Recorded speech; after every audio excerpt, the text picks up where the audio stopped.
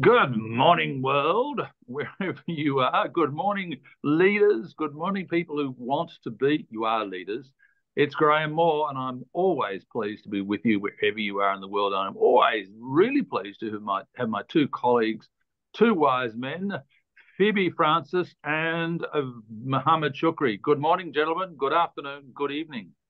Good morning and hi everyone, Phoebe, Graham, and everybody who's watching. Good morning, everyone. Greetings to all.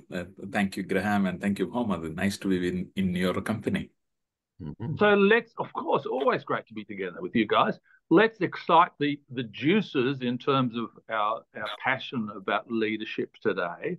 So, Mohammed, you tell me what you and everybody listening, what you would like us to talk about today. That's kind of you, and the beginnings are always difficult, all right? Even when we start any conversation through this podcast, the kick-off of anything, the launching of anything, the start of any relationship always poses a specific challenge. Now we are the leadership challenge trainers, master trainers, and we should address a specific challenge that the leaders go through before they go on a smooth autopilot flight. They have to take off, and that take off with their team, whether the team is new, they are new to their team, or they were in the team before, now they are the leader. And now there's a new relationship between that leader and the crew he is going to lead, or he or she is going to lead. So I would like if we can address the challenge that the captain goes through. Okay, really good. Really good, because there are times when we have a new leader, aren't there? We're not always going to be having the same leader. That's not the way it works. They will have a new leader. And that new leader may well be new to that environment where those people are, or that organization. He or she may well be new to that level of leadership, right? So I'm going to pose a question which we pose in all of our workshops. And this is the question that we've surveyed and got responses to. We want the three most frequent answers to this question. Hi, I'm your new leader. As this gentleman or lady walks into the room, hi there, I'm your new leader. Oh my gosh, I don't like the tie he's wearing. Oh my gosh, he's got long hair. No. So what's the reaction likely to be? And what do you think the three main questions are that people want to ask their new leader? And then we'll talk about how the new leader will handle the situation that he or she is in as a new leader. So, hi, I'm your new leader. Okay, Phoebe, we have a new leader in the room and we don't know him. What do we know? We want to know from him, out of him, about him. Yeah, thank you. First question, I think maybe coming in my mind is, who are you? and, and he is Graham Moore. The name is there. Do I know him? Now, we will be observing the body language for that person, how he is, as Graham mentioned, how he's coming or she is coming, what way the person is interacting with the group. So I think it is the curiosity to know who the person is in general. That is the first question coming to my mind. Yeah. It's really interesting, Phoebe, that you said body language. And studies say that people judge and make an opinion about a person before he utters his first words. So sight comes before sound.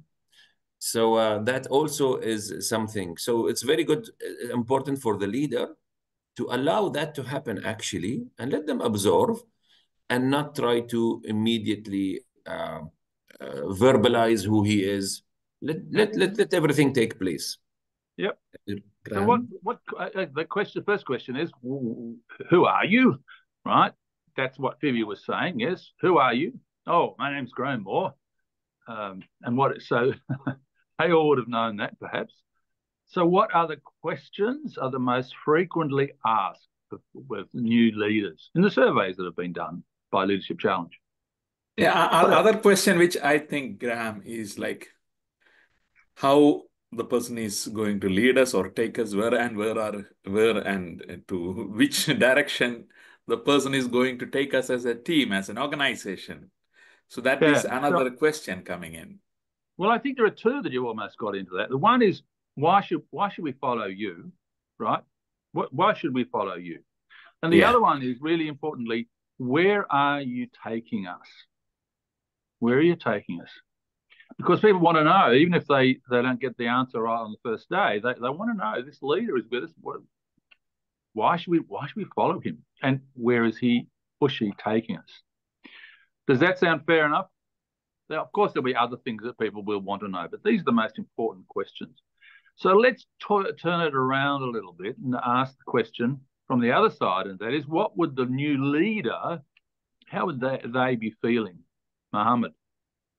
I think the leader is under more stress than they are when it comes to the beginnings, because his work and performance and his the results are based on what his team does. It's no longer what he does. He was there before. He had full control over what he delivers and doesn't need anyone else. But now he has to do it through all these people.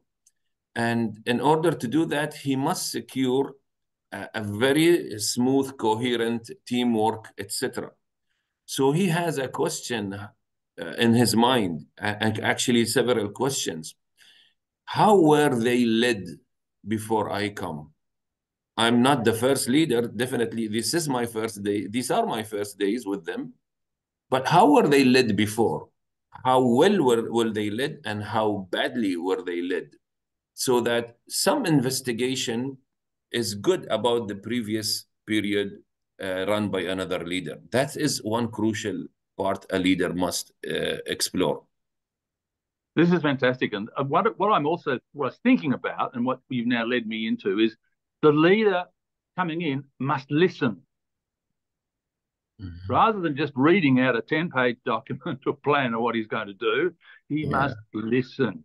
And can I encapsulate or express what you've just said in a slightly different way?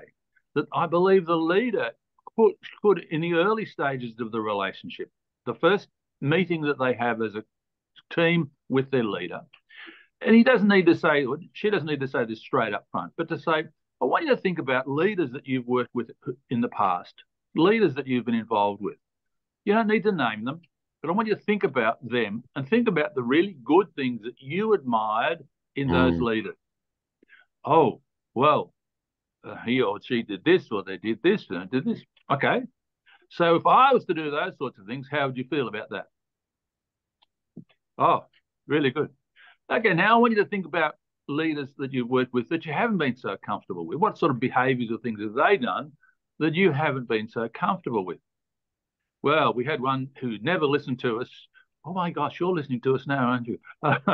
Who never listened to us, or who was trying to tell us what to do all the time. Yeah, well, guess what? I'm not going to do any of that. So what he's doing is asking them what they want or don't want from their leader. Now, I think it may be seen as a brave question for someone coming into the group to ask those questions, to say, what are the previous people that you've worked with as leaders that have been really good? Tell me those things, because the leader then says, I'm going to do those because they love that in the previous leaders. So I've got to make sure I do that.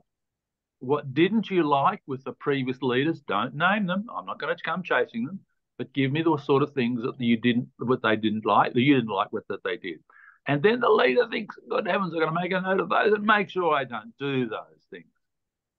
Okay? Phoebe.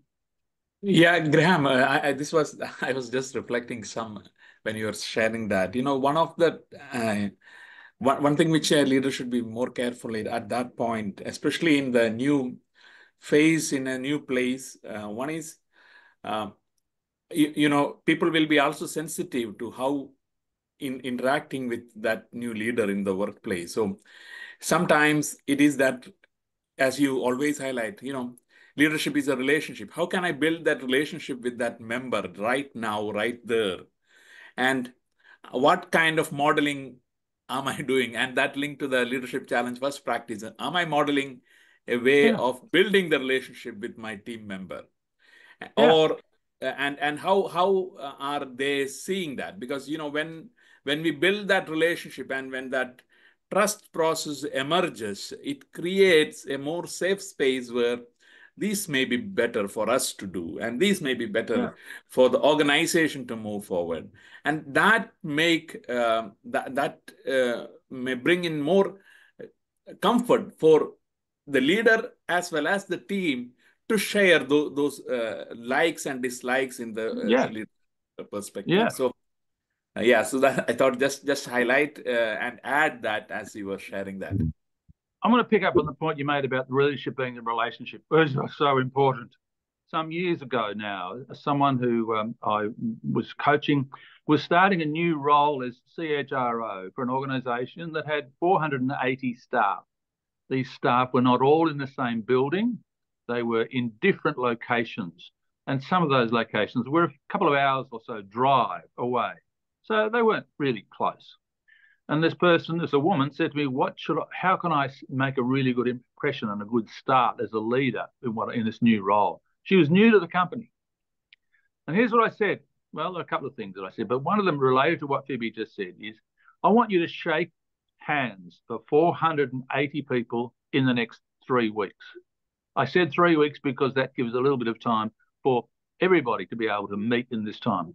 It's all very well to say you'll do a town hall and have everybody in the meeting room and talk to everybody. But more importantly, I want you to shake 480 hands. Go out and talk to them, look at them in the eye, get to know them, start building the relationship. Don't simply send them an email saying, I'm pleased to be your new leader at whatever level that is, but to get out and look at them in the eye and individually say, what do you think we can do to improve what we're doing? Get this feedback, build this relationship. The old idea of my door is always open is one thing, but it's quite often that when I hear that, I know that the door may well be open, that the person themselves may not be inside. But what the leader has to do is to reach out and make sure that everybody knows that whether there's just a team of 6 people that he or she's leading, or in this case, 480, but for them to know that is the start of the relationship, and this leader will listen to you and wants to know what you've got to say about what you're doing and what input you can give. I think the word relationship is always hanging and flying there, but especially in this one, because if you have the relationship, then everything will fall in place. As a trainer, I also have this philosophy and approach. I really cannot enter a room in a workshop, and we have all seen that, right? And hope that you can immediately get into business, immediately launch the core of the course. We do icebreakers, we do overviews, we reciprocate some, we get personal a bit. And here's the thing, while you were talking, Graham, asking questions is a very critical skill for anyone, actually, not only leaders. And the key here is that the first question, you'll get an answer which is not the real answer, more often than not. So it's very simple when we say, how are you? Fine. When you say, how are you? I'm fine. Everybody will say fine, even your closest friend. But, it takes patience and sincerity to actually ask, really? How are you really? No, I'm fine. I'm good. And then you have to ask the third question, but I feel there is more to this, just fine. Can you tell me more about that?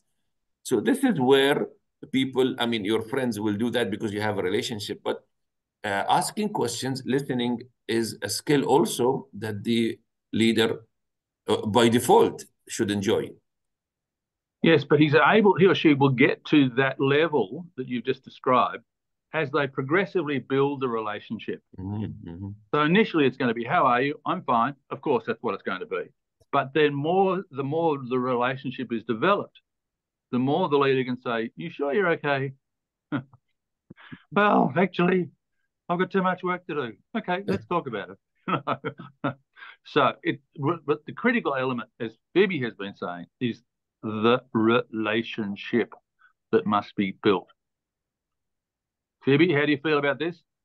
Yeah, well, I was just reflecting an example where in practice I have seen, a new leader coming to each cubicle, sitting with the people, having a chat for 10, 15 minutes, and building, asking questions like, where are you? How is your family? Who all are there?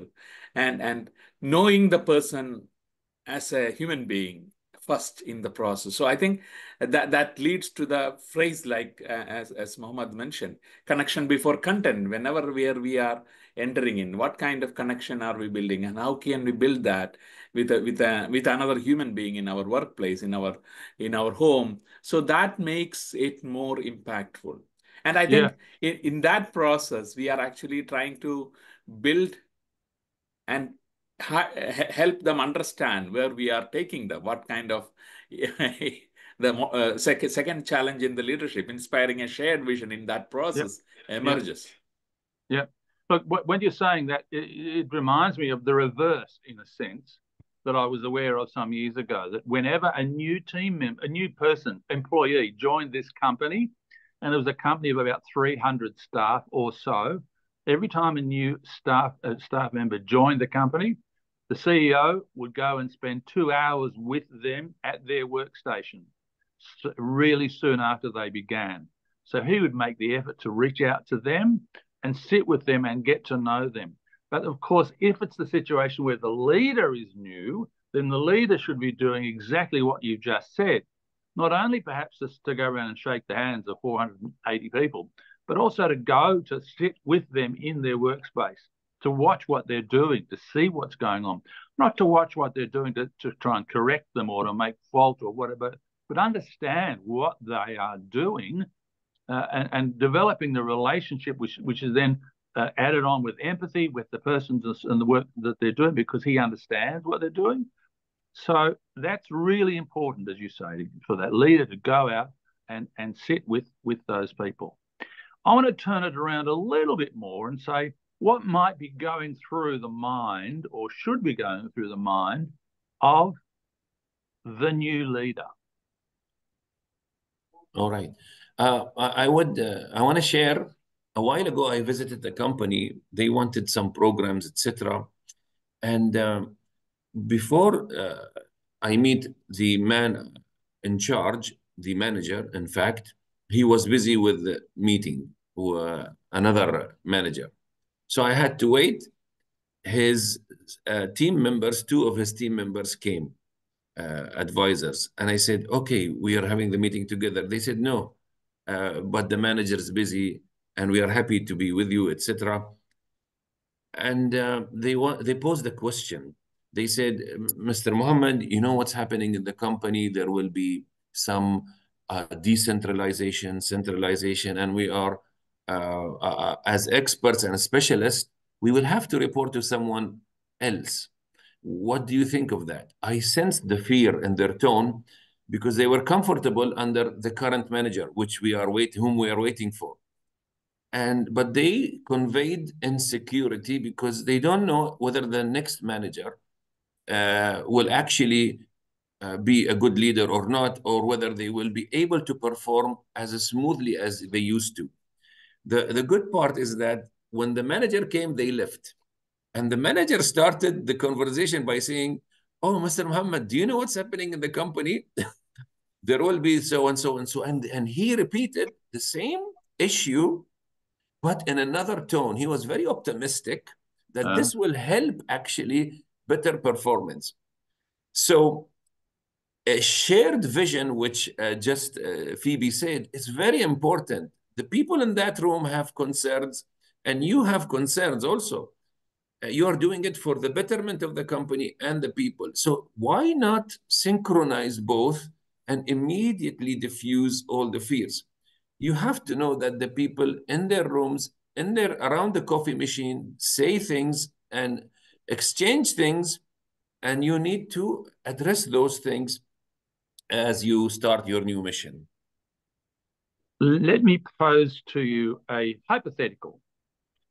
We have two separate examples here. One is the person who comes into the role and wants to immediately be shown the new processes, the existing processes and procedures, and understand how that team is operating, and to understand if there's any roadblocks, to understand if we are meeting our deadlines, and to understand the costs involved, and how they may then sharpen their axe to get a better result. The other person in this hypothetical is someone who goes to the team and says, I want you to understand who I am. I want to understand who you are. And this person might spend time doing that, getting to know people, getting to know who they are, getting to know about them, and for them to get to know him. Who is going to get the better results? The first person I described or the second one? That's yeah, a good one. That's a good one. Right? If I understand you and you understand me, what's going to happen if I seek immediately to reach out to you? The concern that was expressed to those two gentlemen while you were waiting to see the manager, if the new manager reaches out to them and talks to them without knowing what their fears or concerns are, he talks to them and explains what he wants, he gets to know them, their fears, their concerns, their issues will immediately disappear, won't they? And they will want to perform.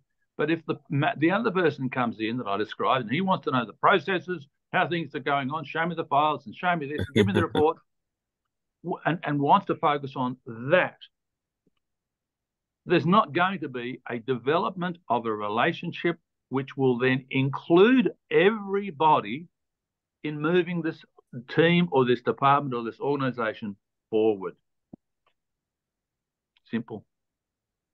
Absolutely. Yeah, it is interesting when you share that. And quite often, that is where that self-awareness piece of being a leader comes in. Yeah. How I am using that space, how I am impacting others around me, and what way it is enabling and what way it is disabling others in their performance.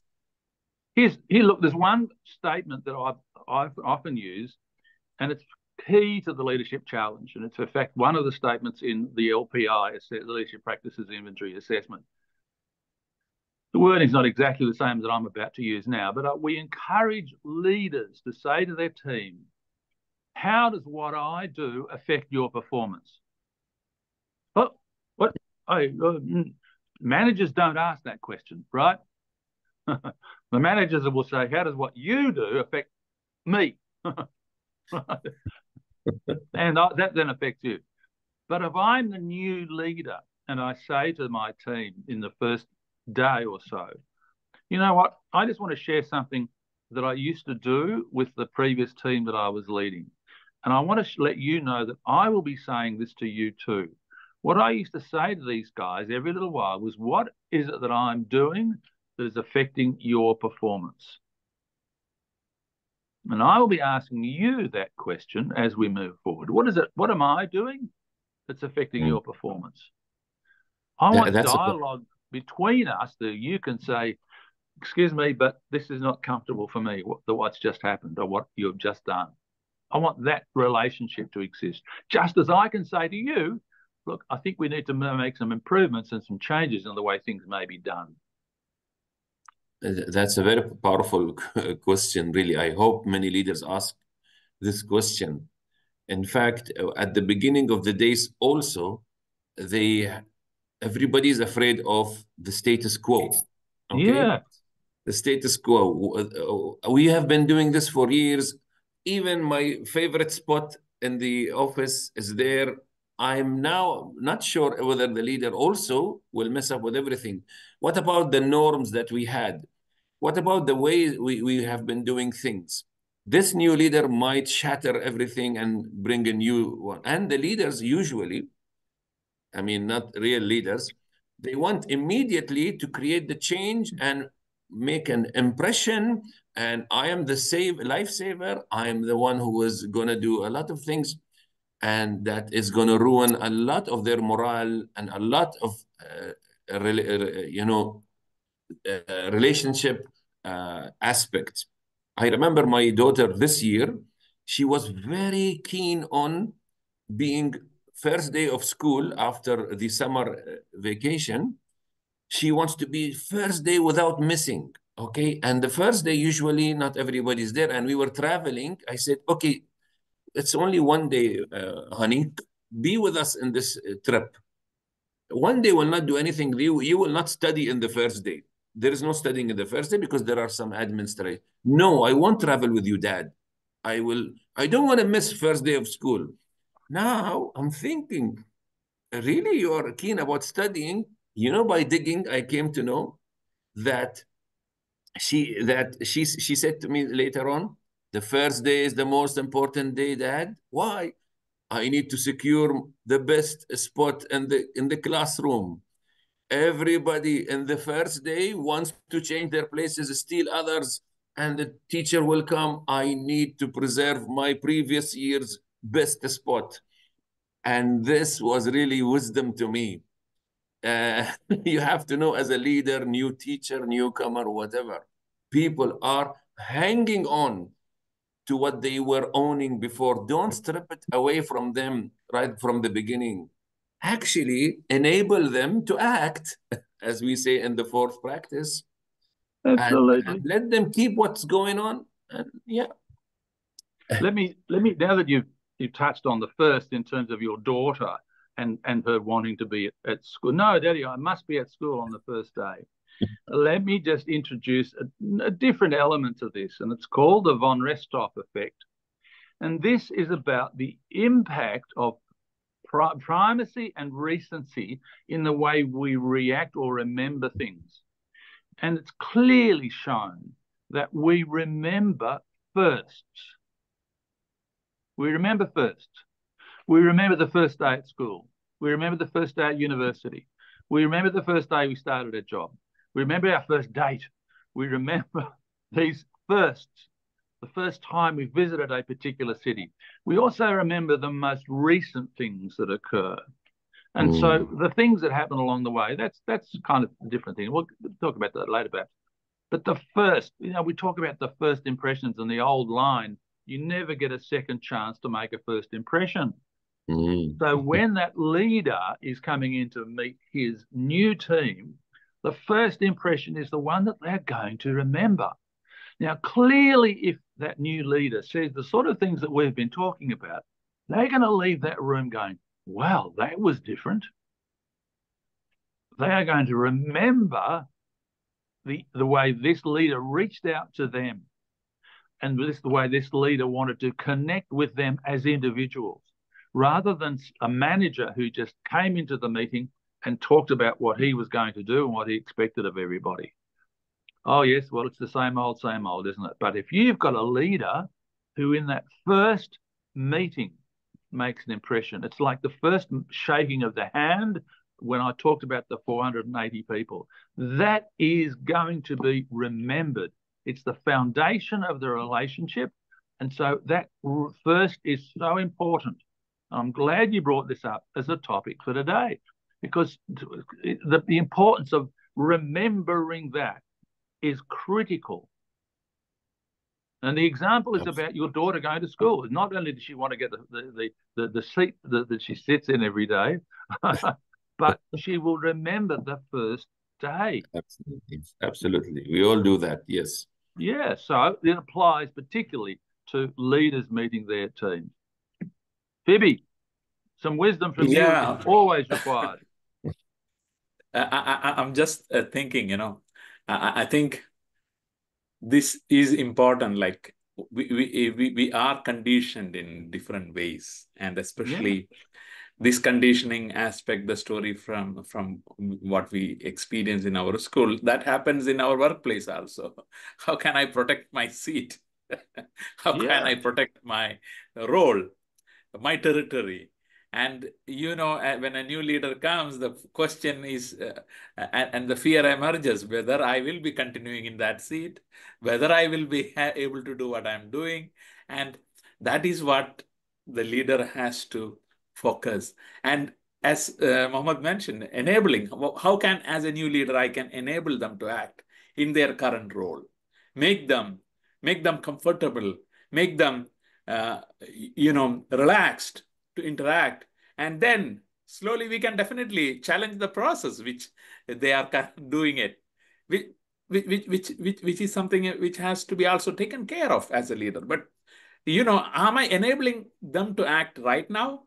And another aspect is, the leader also have his own fears. How will I be accepted by the team? Sure, absolutely. But just to round off the point you're making about what he's saying first up in terms of enabling them, I really think that one other point that the leader should be making in his first discussion, or whether it's a discussion or a talk to the people who's going to be leading, is to be saying to them, and one thing that I want you to know, and you'll recognize that fairly soon, is that when I see something that's done really well, you will immediately know when I've seen that. You will immediately be told by me that I'm pleased with what you just done, because I recognize and appreciate and will talk to people who do really good things. We call it, what do we call it? Encourage the heart, the fifth practice. Yes. And for people to think, oh my gosh, it's his first day and he's telling us he's going to recognize the good things that we do. Wow, I want some of this. Gentlemen, one final thought. I think my final thought will be, if anything you need to take away from this session when you start your first days as leadership, is this metaphor. There is a mug and there is coffee, right? The coffee kettle or whatever, right? So you can choose to be either, all right? I encourage you as a leader not to be the coffee kettle and pouring things the moment you arrive to the department. Be the mug, be the glass, and just receive, receive, receive. And even if nothing comes out of it, the simple act of being a listener and welcomer and embracing and taking things, that is enough to create the relationship you need. Everything will be tasty later. Don't worry. Yeah, absolutely. Can we say be the cup? Because some people might take the word be the mug as a little bit of a negative. See, watch out your words also in your first days. Yeah, but even if the leader says, I don't mind being the mug, I'm here to help. Baby, your final word of wisdom. So my request for all leaders listening to us is, be the model. Yeah. Model leader you want to be. Imagine that you are receiving a leader in your role, and you think about what a leader he or she should be, and note it down and be such a leader who model that way, so that you can then connect with your people better. Connection Absolutely. before content. Absolutely. Gentlemen, I thank you once again for your wisdom. And we are going to draw this to a close. And we will see you all next week. Inshallah, as they say, we certainly will see you next week.